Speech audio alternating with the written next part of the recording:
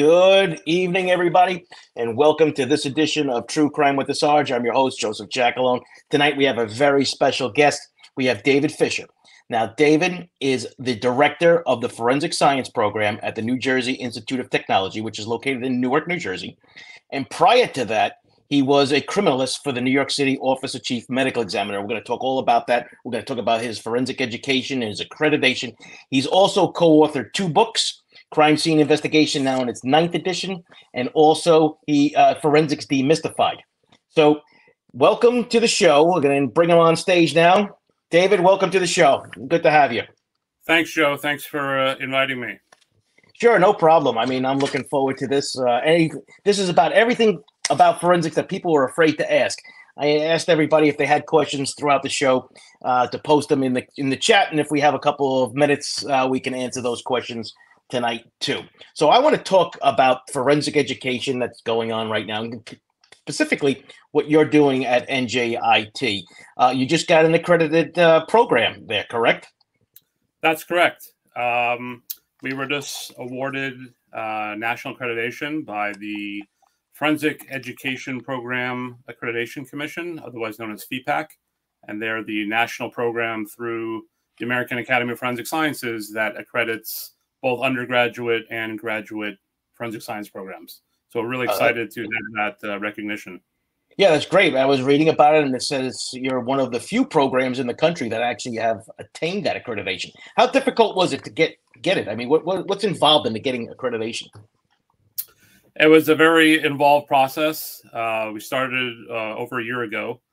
First with the application, we had to submit a self-study, which was a real in-depth dive into, all of our courses, our faculty, student experiences, feedback surveys from students. Once we submitted the self-study, there was an on-site review where some FEPAC assessors came to campus to pretty much look at everything. It's quite similar to a crime lab accreditation, only for an academic program. And then there were a few back and forths. They had comments, we responded to their comments, and we just found out this past February that we were awarded FEPAC accreditation for our undergraduate program. Well, congratulations. That's great work. And it's fantastic for your students, right? So as the students get out of this program, they graduate. This is a nice thing to have on their resume. Absolutely. And, I think accreditation makes our graduating students more competitive in the workplace. And, all things being equal, I think lab directors look for students from accredited programs. Not to say that, students are not good from other programs, but it kind of gives them a leg up when applying for their first job to say that they've come from an accredited program. Yeah, no, absolutely. Right. So accreditation means a lot specifically. So it's a nice little draw for your program also. So that's something you can offer your students saying, hey, we're one of the few accredited forensic science programs out there. For the audience, because there's some confusion, but can you just give us a simple definition of what forensic science really is? Because we hear so many different things, and we know there's lots of different disciplines, and we'll talk about that. But what would be the elevator speech for the definition of forensic science? Yeah, so I'm actually asked this question all the time by prospective students as well as their parents. So forensics is the application of the natural sciences to legal matters. So it encompasses both criminal cases as well as civil cases, and it's using STEM, science, technology, engineering, and mathematics, as well as other natural sciences to help legal matters. So we have Kay, the forensic Europe. She's going definitions. She's writing them down because she knows there's going to be quiz questions, probably going to come directly from this show. So yeah, we're building a community here. We do forensic science quizzes and criminal investigation quizzes in the community section. And that's a question on my quizzes as well. So. Well, there you go. And hopefully you can give us a few more before we end up tonight. This way they can, for the people who are actually watching it, could have a head start on those that didn't see it yet. So there's lots of different disciplines in forensic science too, right? I mean, what are some of the main ones? I hear different numbers too. I hear anywhere from 11 to 20 to, all kinds of different things. What do you kind of focus in on? Because you can't really do everything. Yeah, correct. It's almost impossible to be an expert in everything. So in our program, we have 3 different concentrations, and I kind of like to divide up the forensic science disciplines in these concentrations. So we have forensic biology, forensic chemistry, and our newest concentration is digital forensics. So, within forensic biology, you have obviously forensic DNA, serology, blood spatter, bloodstain pattern interpretation. Some people would put, forensic medicine, forensic pathology in there, forensic anthropology, perhaps, forensic entomology, which deals with insects. So those are a handful of the forensic biology disciplines. And then within forensic chemistry, you have drug analysis, toxicology. Yeah, the list can go on and on, right? A few others that escape me at the moment. And digital forensics, I would say, is probably the most popular now.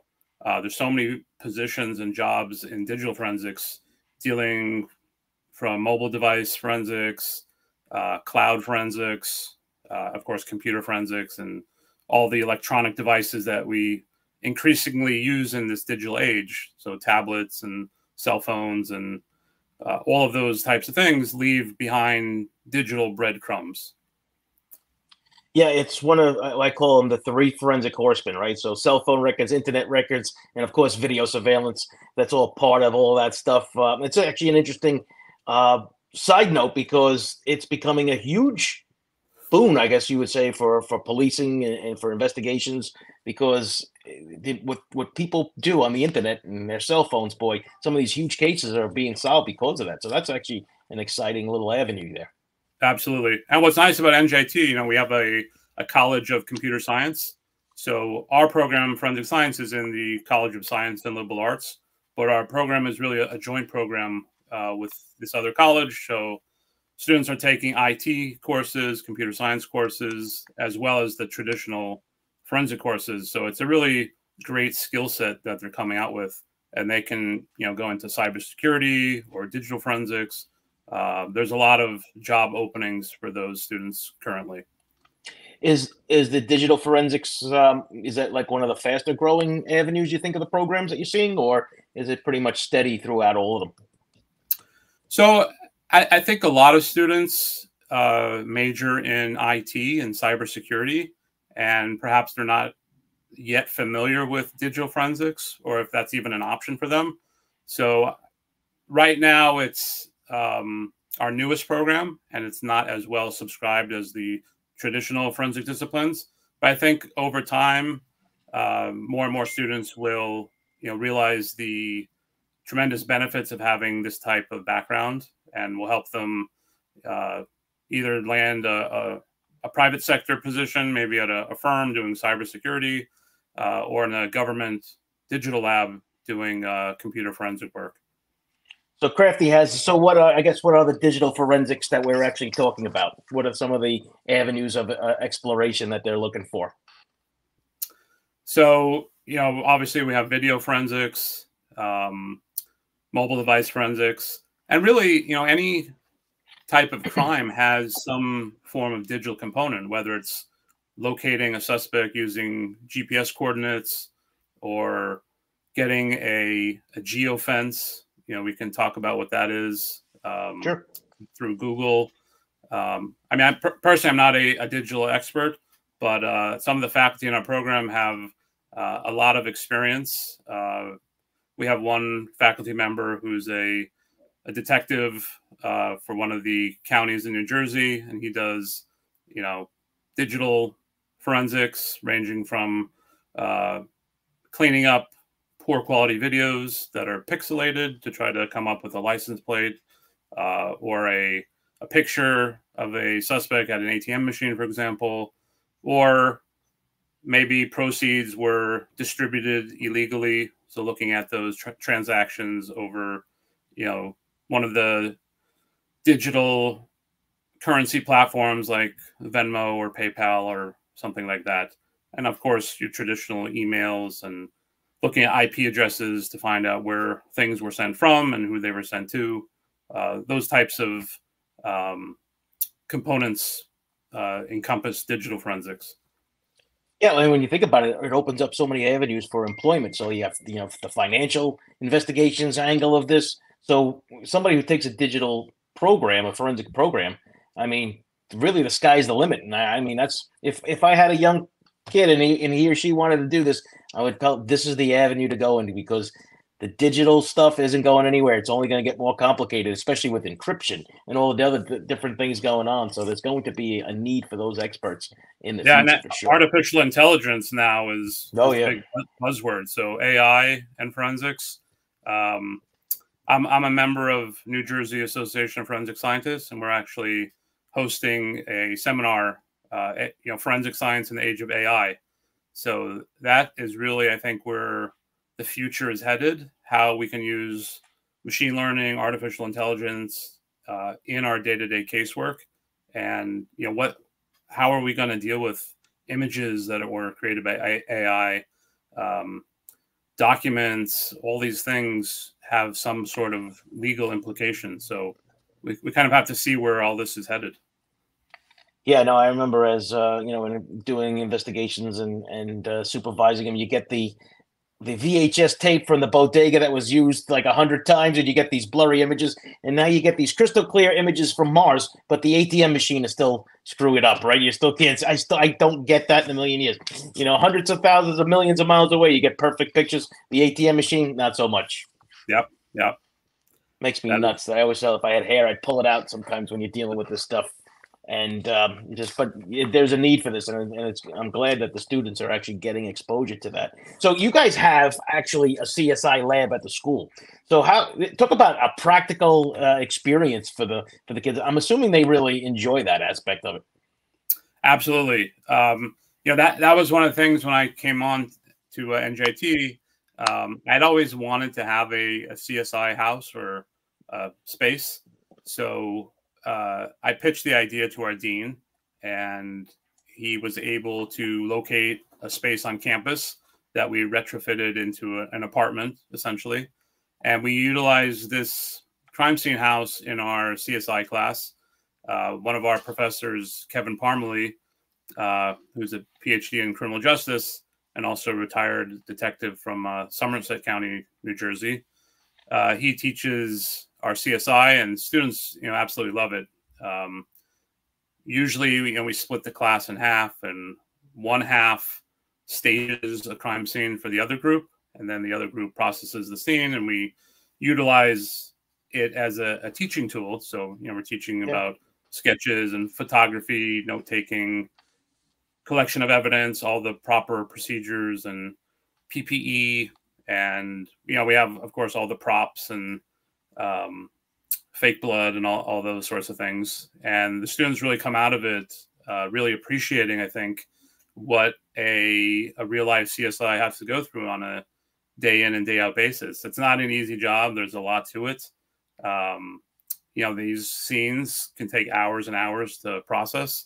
So I think after they've gone through it a couple times, they really have a good understanding of, what it takes to be a CSI, and also a deeper appreciation for the field and these types of individuals who do this type of work day in and day out.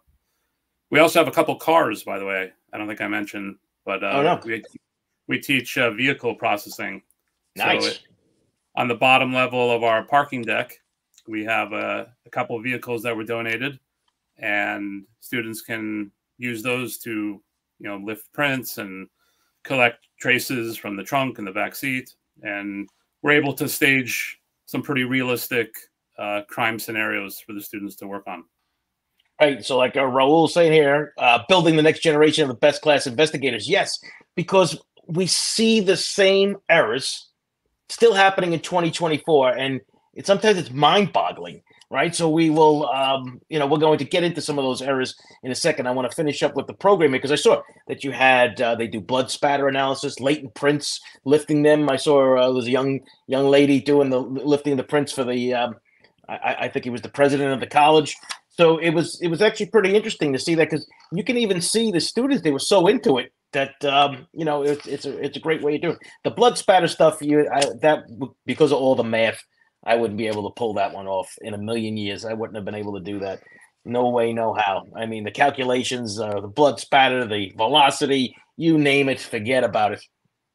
It's funny you mentioned the math, and we found that using forensics as a stealth mechanism to teach math to high school kids and college kids, it's a great way to get them interested in what otherwise could be a boring kind of subject. So one of the things we worked on is something called the Forensic Science Initiative. This was a grant that we got after COVID, through Department of Education. It was called COVID Relief Money. And we put together this program for Newark public school kids, specifically underrepresented high school kids, where they would come to NJIT and take courses in forensics, and we would use forensics as a stealth way of teaching trigonometry, which is a big part of blood spatter. Yeah. And this way, we could hold their attention because we could show how trigonometry is relevant in the real world. And they actually, I think, got a lot out of it, learning about chemistry and biology and mathematics through the lens of forensic science. So it was a really great opportunity to do this.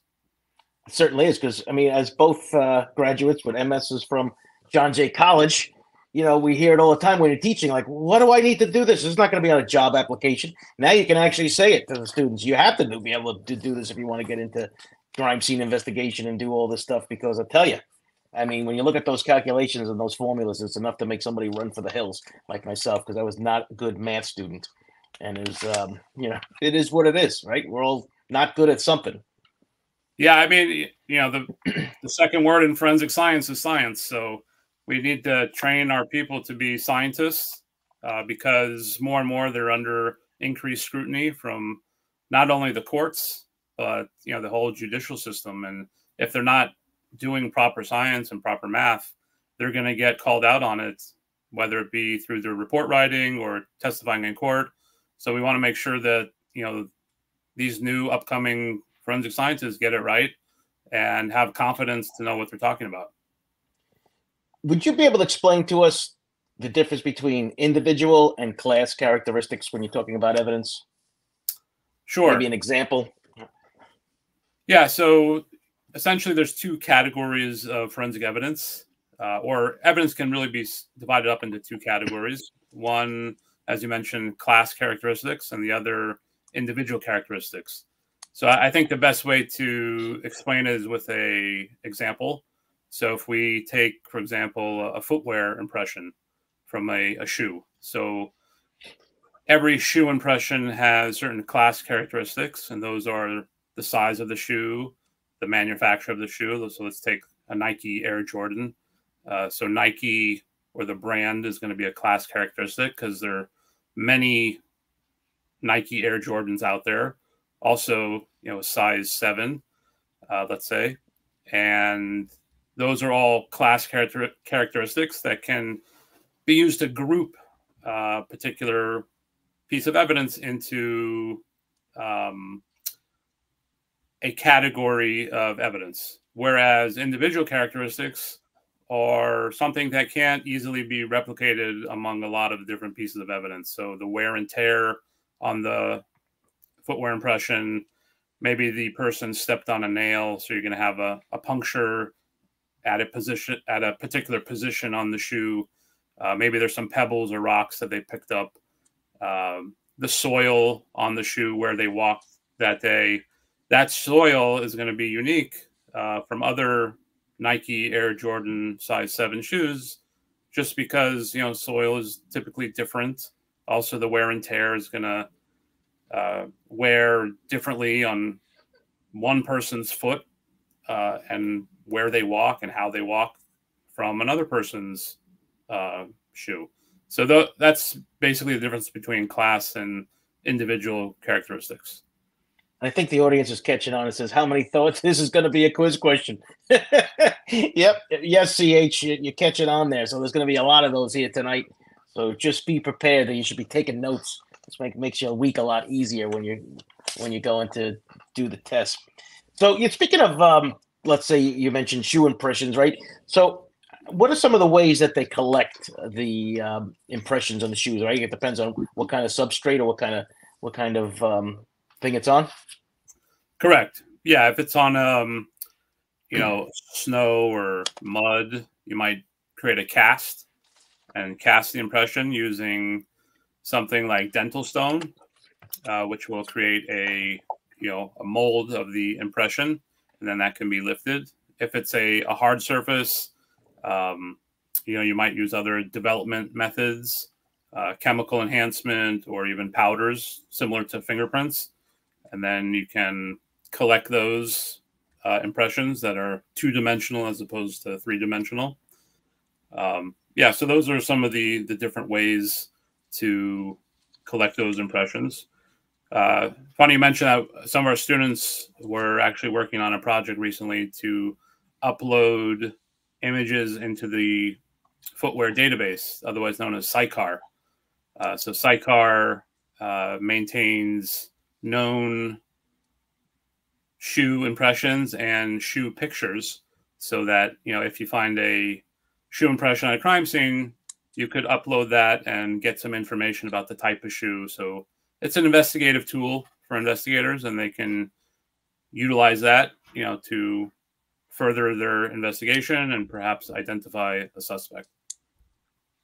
Yes. So maybe people didn't know that there's a database just for shoe impressions, like we have for fingerprints and we have for DNA and ballistics, right? So we have one for shoe prints.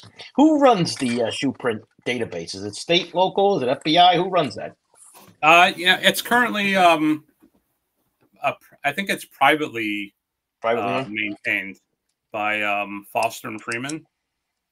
As far as I'm told, I think it's privately maintained, and law enforcement and other entities can upload known samples to it. I guess Bruno Mali wasn't in there back in the day. For those that don't know the Bruno Mali reference, right? O.J. Simpson and the shoe impressions that they found at the scene of the bloody shoe prints. But that was talking we were talking early 1990s. That probably wasn't even existing back there. So yeah, Janet wrote crime crocs. Yeah, probably today, right? We're gonna have a lot of crocs at crime scenes and flip flops and slides and all those things, which aren't that useful usually because the tread is usually worn down a lot pretty quickly. They don't always give that much information.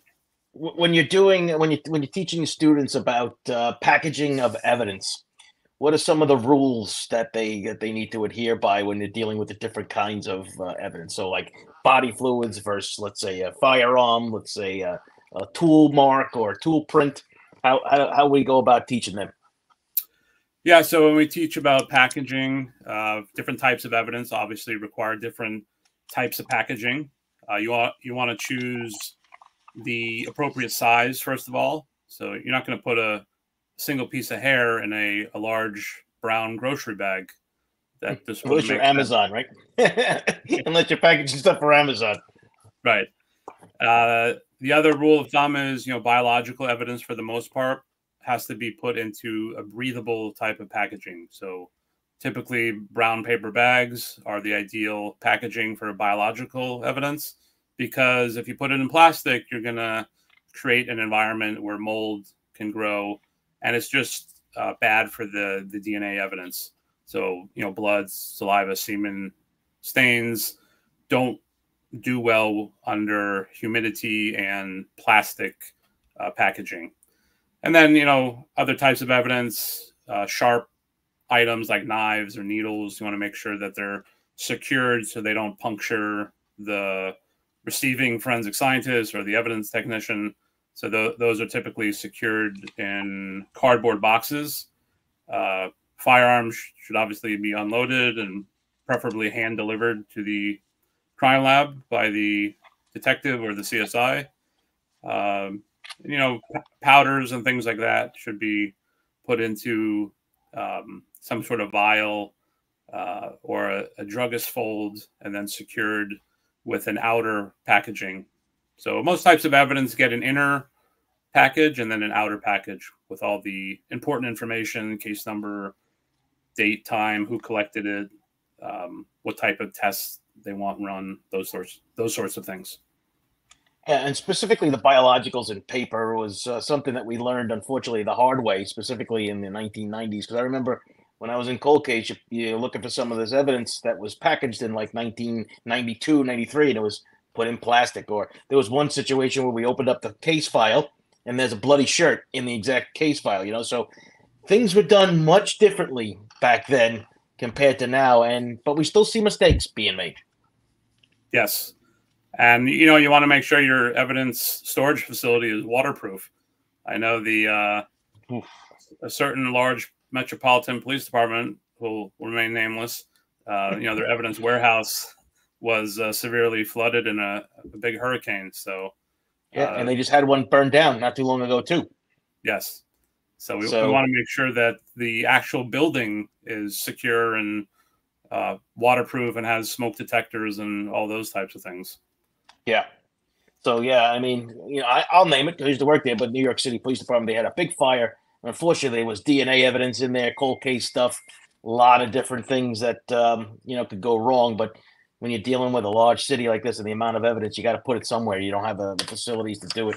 And you just have to, unfortunately, deal with the consequences of what happens. I mean, I used to hear everything: fires, floods, storm of locusts. I mean, you name it. Every excuse in the book about why you couldn't find evidence or why it was packaged improperly or repackaged. You had touched on it, but you didn't mention it. Let's talk about chain of custody. So when you're teaching your kids, you're teaching your students, and you talk about chain of custody, is this something that you gotta have to hammer home with them and explain to them step by step and why it's so important? Would you be able to explain to our audience tonight what the chain of custody is and why it's so important? Sure. Well, all my students know I take points off if there's no chain of custody. So they certainly know what it is. And in our lab courses, when we give them mock evidence to work on in lab, we go through chain of custody. You know, a chain of custody, for those of you who don't know, is basically a record of who's had possession of that particular item from the time it's collected at the crime scene until it's brought back to the evidence vault. And then the forensic scientist who signs it out. All of that is recorded, kind of like an audit trail, so that when it ends up in court, the trier of fact, whether it's the judge or the jury, can see every single person that's come into contact with that evidence. And if there's ever a break in the chain of custody, that can unfortunately cause the evidence to be thrown out, and it'll come under question or won't be admissible in court. So it's a really important thing. I know a lot of defense attorneys will look at the chain of custody very carefully and attack any breaks in the chain or any improperly filled out chains of custody, or if there's any date and time discrepancies. Those are all avenues where a good defense attorney is going to attack you on the witness stand. Yeah, and it's so easy to do it also. So a lot of times they can't attack the evidence that you find, but they can attack the way you found it, you packaged it, and how you recorded it. And that's something that's really important. If you're just joining us now, we have David Fisher with us. He is the director of the Forensic Science Program at NJIT. We're up to 86 people watching live, and even have Felicia, who's driving in the car. I hope you're doing it hands-free and listening in, Felicia. Thanks for joining us as we discuss everything forensic. So this was everything you were afraid to ask about forensics, or you knew about forensics and afraid to ask. We can ask questions here tonight for sure. So here's a chain of custody question for you, Dave. Says, in terms of chain of custody, how is evidence transported to another location for testing? Thinking of specialized testing such as IgG, I guess. So that's a whole new avenue that we're learning about now with the genetic genealogy. But how does that go? So the transportation of evidence. Yeah, great question. So yeah, anytime evidence is transferred, it should be in a sealed container, and we use evidence packing tape, which is tamper-proof, so we can tell if someone tampered with it, opened it up. The tape is then signed or initialed with the date and time, so that the person who packaged it, that individual is recorded, and then the person opening it up on the other end is going to open it up from the opposite end of the package to keep that original seal intact. If the other location is far away, you can use, commercial carriers like FedEx or USPS or UPS, because they all have, tracking papers, and the person mailing the evidence is going to record when and where they dropped it off, and then usually a tracking number is given through the shipping company, so you can track its progress to the other location, and then the person receiving it is going to sign for it, and that becomes the chain of custody in that sense. So, for IgG purposes, usually it's some kind of biological sample. We're talking about DNA. It could also be a known exemplar, buccal swab, which is a DNA sample from a suspect's or individual's mouth. Could also be a discarded item like a beverage container, and that would also be packaged in a paper type of packaging, sealed, initial dated, and that can be sent off or hand delivered to the other testing facility. Right. Yeah. We actually, and every department's different too. We used to have what's called a letter transmittal, where we would fill it out. We have all the evidence that we're taking to a specific location. And me as a desk sergeant, I used to have to sign off on it and take a look at all the pieces of evidence, and then make sure that the person who's taking it is the actual person whose name is on the sheet, because that's how important this chain of custody is. Yeah, and you hit on a lot of things, Dave, that really we talked about the Long Island serial killer case, right? So we had DNA abandonment samples that were taken, the pizza crust, the soda cans from the daughter. They had buccal swabs from the wife. So you hit on all of these things that are actually happening now in many of these cases. And this is one of the reasons why I wanted to have you on tonight, because it's so topical. And sometimes the casual viewer of this doesn't understand the importance of how this is done, and it has to be done correctly or it all gets thrown out. Yeah, absolutely. This is really important stuff. And to the defense community's credit, if CSIs and detectives and forensic scientists are not doing this correctly, then it shouldn't be allowed in. So it's important that we get it right and have the appropriate documentation, because all this will end up in court in an adversarial system, and both sides should have confidence that the evidence has been collected and tested appropriately. Tennis girl's also listening and driving at the same time. I hope you are doing so safely, tennis girl. Thanks for stopping in there. Deja Vu's got a question about the packaging of drugs. Okay, so we haven't spoken really about the packaging of drugs, and says, are confiscated drugs stored in original packaging? I guess, Deja Vu, you're also talking about when it has to be tested. Is that, so it has to be opened up, right, Dave? So when you send it to the lab, it's going to be opened up, which means it's not going to weigh the same amount as it did before. So this is all really important that it gets documented correctly. Yeah, absolutely. Yeah, I mean, the original packaging is usually included. So the baggie, if it's a street buy, or the glassine envelope, that's usually included, and then is put into an outer type of packaging and sent to the drug analysis lab. And then the drug chemist is going to weigh it with the packaging and then without the packaging to get a true weight. Yeah, we got some great questions coming in here, Dave. So we're going to pepper you with a few of them. It says, can you specialize in just one type of forensics? I guess a study kind of thing? Absolutely. My philosophy, and I try to tell this to my students, is you should be a generalist in a lot of different areas and know not everything, but a little something about as many forensic disciplines as you can, and then specialize in one or two areas. So yes, you can specialize in one type of forensics. I myself am trained in DNA, forensic biology, but I try to learn a little bit about all the disciplines just so I can know when to call in another expert to take a look at something. So you should know enough to know when you need to call somebody else. Okay, so we have another great question here from Crime Sleuthing. How common or rare is it to locate a single source of DNA on something? It depends on the nature of the sample. Nowadays we have a lot of mixtures, especially with touch DNA and traces of DNA. So something like a door handle is going to have multiple sources.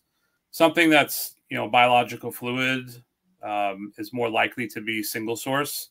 Or if you find a drink container, usually those are only drunk by a single person. Now you can have a mixture on a Coke bottle. That is possible, but we would expect to usually find a single source on those types of samples.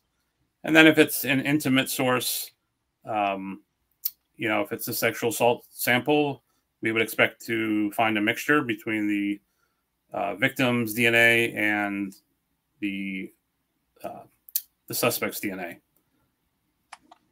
So here's Deja Vu's got another question here about DNA. Each time is it tested? Is it diminished in any way, DNA? Or is it replicated? Or is it, how does that work? Well, yeah, I mean, if you test a item multiple times, each time you're consuming part of that sample. I'm not sure if that's what the person means, if it's diminished, but you're consuming part of that sample in your testing. So, in forensics, we start off with very small samples to begin with. So it is possible that you might have to consume a sample. Now, if you want to do that, you want to make sure you get permission from the defense attorney as well as the prosecutor to do that. But we always try to keep a little bit in case the other side wants to do their own testing. So we try not to diminish or consume a sample if at all possible. Now, are they able to replicate that now though, so they can test it over and over again without affecting the original sample? How does that work, Dave? So let's say if you had a crime scene swab of blood, let's say, you would take a cutting of that swab, perform your DNA test. Hopefully the swab is still going to have other blood on it for future testing or additional testing that's requested. So we would hope that the sample is going to give the same results, but it is possible that one side of the swab could have one person's DNA and the other side of the swab could have someone else's DNA. So typically we wouldn't see that, but theoretically it is possible that, we might get different results. But most of the time we would get the same results from that same sample or the same extract. So we extract the DNA into a liquid, and that liquid is kept into a tube. So further testing could be done from the liquid in that tube, or the tube could be sent to another laboratory for confirmatory testing or additional testing. So Janet Murphy has a question for you. It says, what exactly is trace DNA? So really, this is what we refer to as traces. Trace DNA is DNA that's just left behind from our day-to-day activity. When you touch something, you're going to slough off skin cells from your hands. If a person has dandruff, let's say, they might shed some DNA from their scalp. Our hairs from our scalp also shed, and that could also leave behind DNA. So trace DNA is, any person's house, they're going to have the DNA of the people living there, or a place of business, people who have come in as customers or the employees. We would expect their DNA to be there. So that's considered trace DNA. Of course, if you're looking for a perpetrator or a suspect's DNA, we would need the people who had legitimate access to that scene in order to make sure we're not uploading the victim's DNA or people who had legitimate access to that scene. We want to make sure that we're not uploading their profiles to CODIS, which is the DNA database. So oftentimes, we have to compare question samples to known samples. So we want to make sure we collect elimination samples, victim samples, to make sure we're putting the putative perpetrator into the database. So Crime Sleuth says, just to clarify on her question, says, in a case I'm following, the report says they found a single source of DNA on a sheath. I wonder if this happens to do anything with Idaho, but we don't know. So that is to be expected, basically, since it would be likely only been handled by the perpetrator. So I'm assuming this is the Brian Kohlberger case up there. They found so his DNA on the knife sheath where 4 students were murdered. So I'm assuming that's where the single source of DNA question comes from. Yeah, so with DNA, we can only tell who the source of the DNA belongs to. We can't really opine on how it got there. So there is such a thing as secondary and tertiary transfer.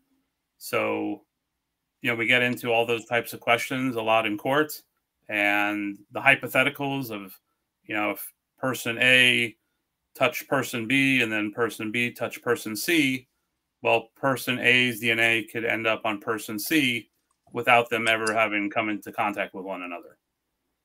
So those are all important things to consider when testifying and report writing.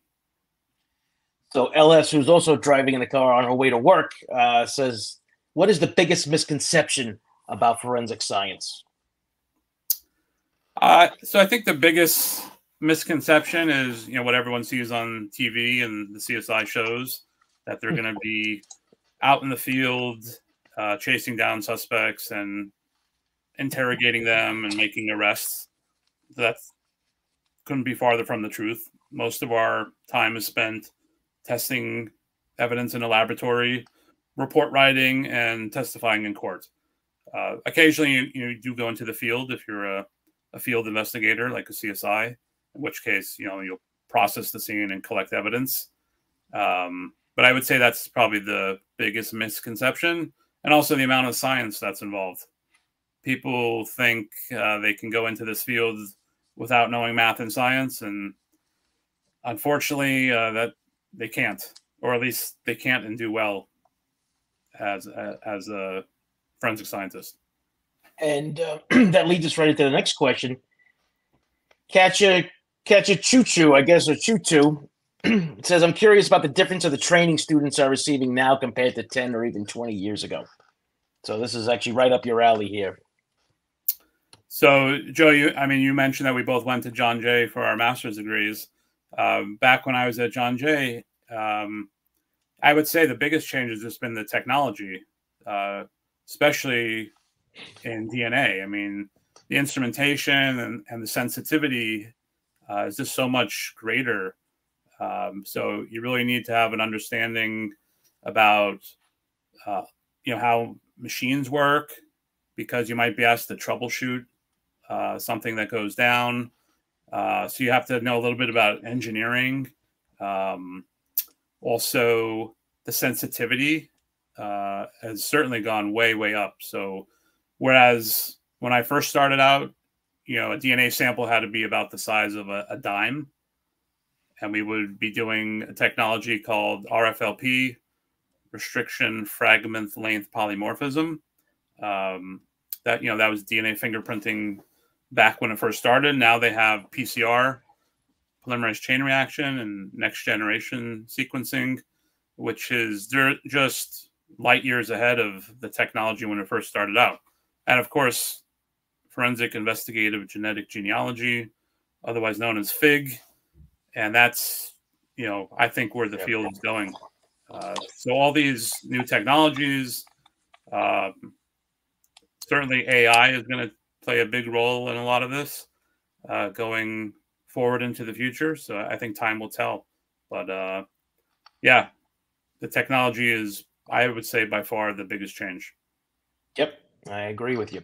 So if you're just joining us now, we have David Fisher. He is the director of the Forensic Science Program at NJIT and a former criminalist for New York City Office of Chief Medical Examiner, which we're going to get into in a second. We had some great questions. Just remember, please, to like the show and subscribe if you haven't. That helps us out a lot here and bring on some great guests and content so that you can continue to learn from the experts that have been in the field and have done this for a living.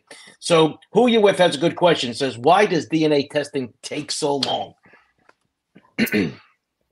So in theory, it really doesn't. If you're doing one sample for one case in a vacuum, I mean, you can get results in a couple hours. The reason why it takes so long is because these laboratories are working on hundreds of cases at a time with multiple items of evidence and multiple samples from each of those items.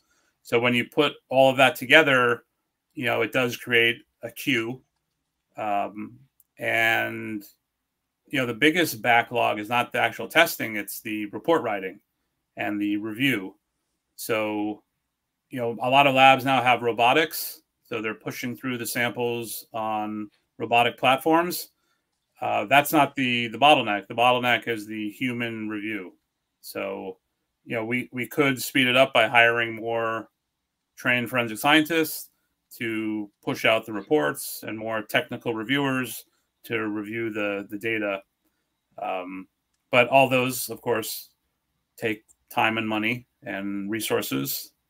So I guess that's why it takes so long. But, you can always put an expedited request on a high-profile case. Sometimes those get put to the front of the line, or private laboratories can run these samples a lot quicker than your typical public sector laboratory. I'm going to piggyback a question on this one. What about toxicology reports? Those seem to take forever to get back.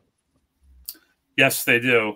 The reason for that is because, the tox labs, they run a screen initially for the most common types of drugs. The reason why it takes so long is because, when they're looking for different types of prescription drugs or lesser known drugs, less common drugs, they have to run additional assays. And if you're looking for something that you don't know whether or not it's there, you have to make sure you cover all your bases. So there's multiple types of tests depending on the type of drug that they're looking for. And that's really why the tox reports take so long to complete the medical examiner's cause and manner of death. So usually that's the only thing they're waiting for, the toxicology report, before they can determine the cause and the manner of the death. Yeah, because people tend to be upset about how long it takes for the toxicology reports to come back. So I'm glad Who You With asked that question, because that triggered me to ask this one. Here's a question.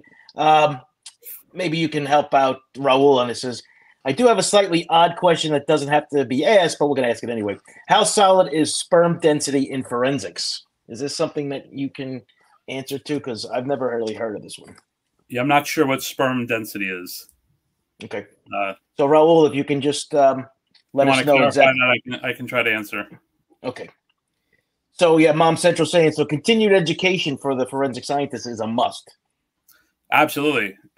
When you're employed as a forensic scientist, you're required to complete continuing education, just like doctors and lawyers have to have a certain number of CE credits.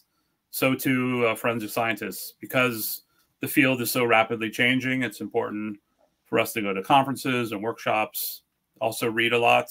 The scientific literature is quite vast. I mean, there's so much out there, and there's no way you can know it all. So it's helpful to subscribe to these listservs that kind of give you a condensed version of the latest research and the different disciplines. If you don't have time to read an entire article, try to at least read an abstract, which kind of summarizes different types of research that have been done. And just, networking and learning what other people are doing, going to workshops and seminars, whether they're in person or virtual. There's a lot of virtual education that you can find for free online. So you always want to try to keep up with the ever-growing field of forensic science. And for the true crime fan who's into this stuff, they could pick up a copy of your book, right? The Forensic Demystified kind of breaks things down for people in layman's terms, and you can answer some of these questions. Deja Vu's got a question. I don't know how familiar you are with the IgG, but it says, are chromosomes paired in IgG testing? No, IgG testing focuses on what are called SNPs, which are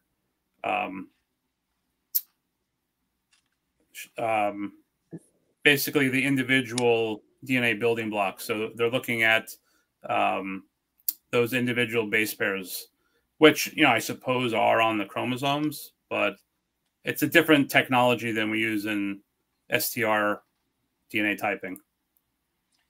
Patricia wants to know, what does it mean? What does latent mean when applied to forensics at a crime scene? It's a good question. It's a good question.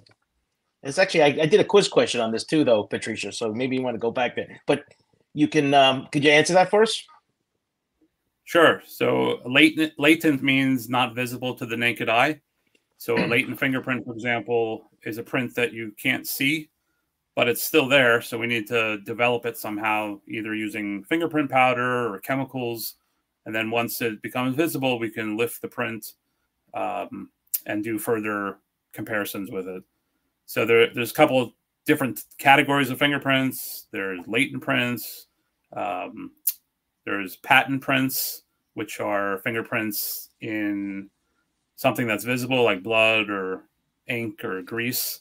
And then there's impression prints, which are prints made in 3D or pliable types of substances like wax or putty, where the print is actually impressed into something soft. Yeah, I always tease my students, just in case the burglar comes and decides to build a statue for you in the living room, to let you know he left his fingerprints all over the place. But usually maybe in a piece of gum, you can find it, right. Or on tape, that kind of stuff. Yeah, some kind of soft food. Yeah. Yeah, no, we actually had a burglar that used part of his signature. He would make himself a sandwich, and he would leave half the sandwich behind, and then DNA stuff came about. We get it tested, and sure enough, they were able to catch him. In regards to that. So Deja Vu says, I hope you're paying this guy tonight to answer all these questions. Now Dave is doing this all on his own time. So he's here to help us out, answer these questions so that we can become better informed. So when we're watching these trials and you're going to class or you're doing these things, these are the kind of thing, the questions, and you don't get a chance to sit down and ask an expert like this just about anywhere else. So it's actually pretty enlightening. So we have the time we have left. I know there's the questions have kind of slowed up a little bit, but you were a criminalist for the New York City Office of Chief Medical Examiner. Can you tell us what the criminalist was and what you did for OCME? Sure. So a criminalist, not to be confused with a criminologist, which deals with the social science aspect of crime study. Criminalist deals with the forensic evidence and the natural sciences. So in New York City, there were criminalist positions for the ME's office, and also the NYPD crime lab also employed criminalists, and we would be tasked with examining evidence, doing various triaging to determine what tests would be needed or warranted, gathering the data, writing reports, and then testifying as needed. Also interacting with detectives often, as well as the medical examiner, to determine, the sequence of testing. That's also an important consideration. What order should the different types of forensic tests be conducted in? And then, what questions were we trying to have answered? So it's one thing for a detective to come in and say, hey, I want this test done. But sometimes if we offer them some other suggestions, they might say, well, hey, I never thought of that. Maybe we should do X before Y, and we might get a better answer doing it this way. So yeah, those are some of the main areas that a criminalist would do. I might know the answer to this one, but we didn't specify the reason why. But Turquoise Kitten has a question. Says, what got you started in this field? Joe, I think you probably know the answer to this. Good old dad, right? So for those that didn't put two and two together, David Fisher is the son of Barry A.J. Fisher, who I had a couple of weeks ago. But we didn't tell everybody that off the bat. But yeah, so I'm assuming that's the answer to that question. You could say I went into the family business. And, I grew up in California, and having a father as a forensic scientist, I always found it to be fascinating. When we were at parties or get-togethers, people would always ask my dad, what do you do? And he would tell them. And I always just thought it was like the coolest job out of all the other dads. And when we used to be kids, we would, bring your parent to work or to school, as I'm sure, a lot of parents go to their kids' schools. And my friends always said, like, your dad has the coolest job out of all the dads. So it was almost a natural decision to go into this. We always had fascinating dinner conversations growing up. I would hear about some of the cases he had worked on. And, he did, one could say, some bizarre things. He took me to my first autopsy at the age of 9. So I got pretty early exposure to forensics. I remember going to the lab with him as a kid, and I just thought it was always really fascinating. And I figured I would go into the field. I didn't start out as a forensic science major. I was pre-med originally. And then about halfway through college, I said, medicine sounds too boring. I'm going to do forensics. So here I am all these years later. I think that if you brought your 9-year-old son to an autopsy today, they'd probably report you to the Child Services Bureau. I'm sure of it today. All right. Well, listen, you have an opportunity. Your dad is a great storyteller, and he was able to tell some stuff. So I'm going to give you an opportunity, if you can, on a case that's closed or something you want to talk about, or you could just talk in generalities. Can you tell us a story, whether it's funny, serious, whatever it may be? Can you tell us a story? Let's see. I guess, the case that really stands out and probably will be with me for the rest of my life is 9/11. Just working on that large scale of a national event. Having everybody work together, all the folks in New York City coming together as one unified city really stuck out.